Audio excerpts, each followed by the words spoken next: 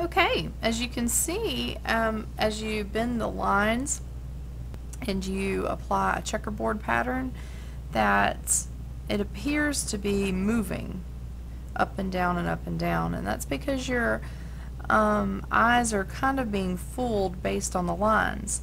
You can see I have up lines here, down lines here. I call these rainbows and smiley faces. So you just keep connecting them. I may add one more line here just to balance it out right there. So because it's a large space. So and I'll color that black. So I'm going to turn so you can see how I continue this. So I have some rainbows here.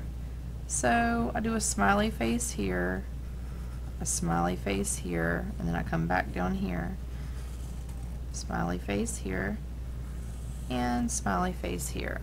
So I do the opposite color of what's there.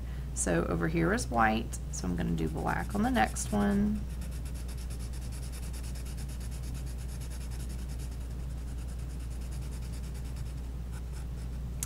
And then over here as well.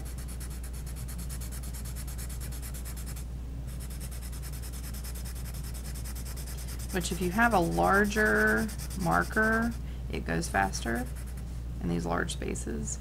Now you don't have to do black and white. You can do red and white. You can do orange and white. I would leave white in there, but you don't have to. You could do red and green if you want to, or anything you choose. This kind of makes me think of looking up at a circus tent. How it kind of falls down and is pulled tight up.